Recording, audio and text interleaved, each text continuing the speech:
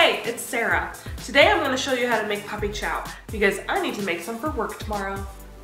To make puppy chow, you'll need Chex Mix, powdered sugar, semi-sweet chocolate chips, and peanut butter. First, you need to melt the chocolate chips. So you're going to take something that can go in the microwave. This bowl is not supposed to go in the microwave, so I'll be using this. Open up your chocolate chips, pour the chips in there, and put it in the microwave until it melts. I like to do about 30 seconds at a time, and then I'll stir it as it goes just to see how it melts, because I'd hate for it to burn. Start stirring it so that it kind of helps to melt it. And if your bowl gets hot, you can always use an oven mitt. Ta-da! Because this is a little warm. Back in the microwave. So this took about 1.5 minutes in my microwave to melt. It's perfect now though. Liquid chocolate. Now you're gonna add the peanut butter. I'm gonna do about half of this just to make sure that I've got enough peanut butter. I'd suggest using a spoon to get the peanut butter out.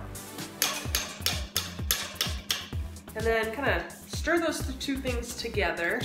Make sure to clean up your fork and spoon. And set it in the sink. Lick your hand of any extra chocolate. And then remember that you're making this for work. So wash your hands again, you creep. Next, take your favorite spatula and pour the chocolate into a big bowl.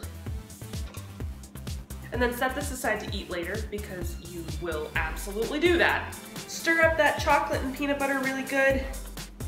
It's important that it looks delicious.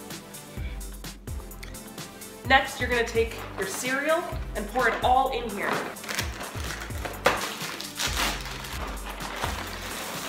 So stir that up real good. Pour in the rest of the cereal and stir it up. You've made excellent choices. Now that you're done stirring, you're gonna divide up the Chex Mix into 2 different Ziploc bags so that you can pour all the powdered sugar in and then shake it up. Now that you've divided your Chex Mix into 2 different bags, we're gonna open up the powdered sugar and pour it into each one. So take your Ziploc bag, shut it, shake, shake, shake. And look at that, homemade puppy chow just in time to impress your coworkers with your badass baking skills. Shake up the second bag, or if you have roommates who aren't cats, have them shake it up. Yum! This is not kitty chow, Gooby. And there you go, enough puppy chow to give your coworkers a sugar-induced crash right around 2 o'clock.